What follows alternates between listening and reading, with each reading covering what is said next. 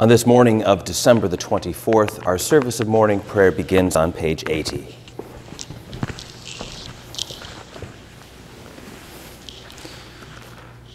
Lord, open our lips, and our mouth shall proclaim your praise. Glory to the Father, and to the Son, and to the Holy Spirit, as it was in the beginning, is now, and will be forever. Amen. Alleluia. Our King and Savior now draws near. Come, let us adore him. The Venite, page 82. Come, let us sing to the Lord. Let us shout for joy to the rock of our salvation. Let us come before his presence with thanksgiving and raise a loud shout to him with psalms. For the Lord is a great God, and a great King above all gods. In his hand are the caverns of the earth, and the heights of the hills are his also. The sea is his, for he made it, and his hands have molded the dry land. Come, let us bow down and bend the knee and kneel before the Lord our Maker. For he is our God, and we are the people of his pasture and the sheep of his hand. Oh, that today you would hearken to his voice. Our psalms this morning are Psalms 45 and 46, beginning on page 647. Psalms 45 and 46, beginning on page 647. My heart is stirring with a noble song. Let me recite what I have fashioned for the King. My tongue shall be the pen of a skilled writer. You are the fairest of man. Grace flows from your lips because God has blessed you forever. Strap your sword upon your thigh, O mighty warrior, in your pride and in your majesty. Ride out and conquer in the cause of truth and for the sake of justice. Your right hand will show you marvelous things. Your arrows are very sharp, O mighty warrior. The peoples are falling at your feet, and the king's enemies are losing heart.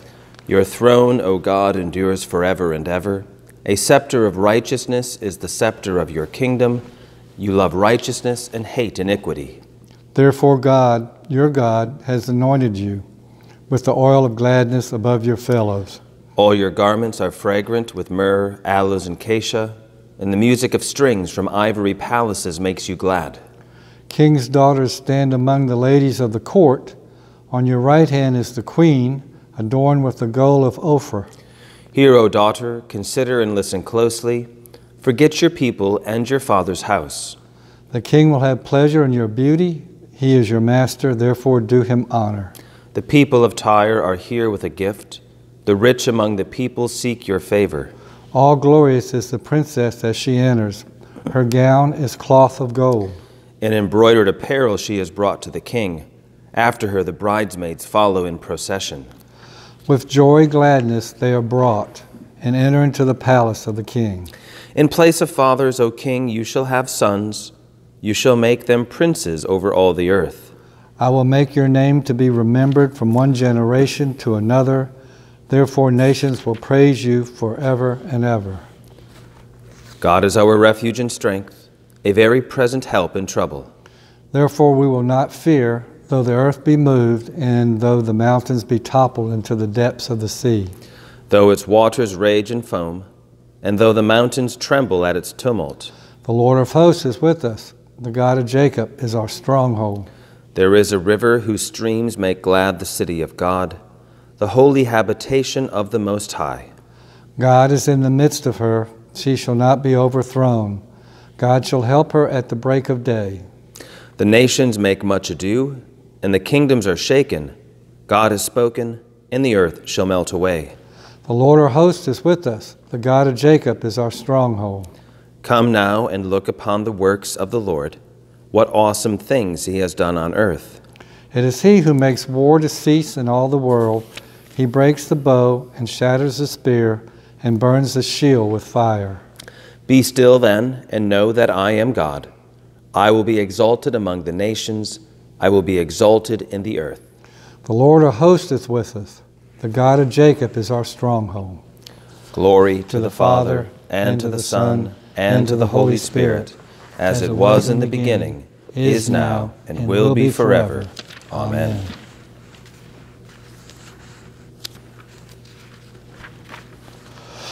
A reading from the Gospel according to Luke. John's father, Zechariah, was filled with the Holy Spirit and prophesied, saying, Blessed be the Lord God of Israel, for he has visited and redeemed his people, and has raised up a horn of salvation for us in the house of his servant David, as he spoke by the mouth of his holy prophets from of old, that we should be saved from our enemies and from the hand of all who hate us, to perform the mercy promised to our fathers, and to remember his holy covenant, the oath which he swore to our father Abraham, to grant us that we, being delivered from the hand of our enemies, might serve him without fear, in holiness and righteousness before him all the days of our life. And you, child, will be called the prophet of the Most High, for you will go before the Lord to prepare his ways, to give knowledge of salvation to his people and the forgiveness of their sins, through the tender mercy of our God, when the day shall dawn upon us from on high to give light to those who sit in darkness and in the shadow of death, to guide our feet into the way of peace. And the child grew and became strong in spirit, and he was in the wilderness till the day of his manifestation to Israel. The word of the Lord. Thanks be to God.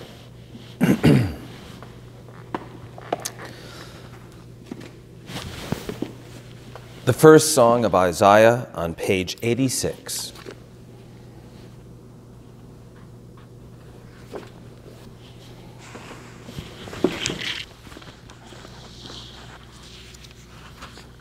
Surely it is God who saves me.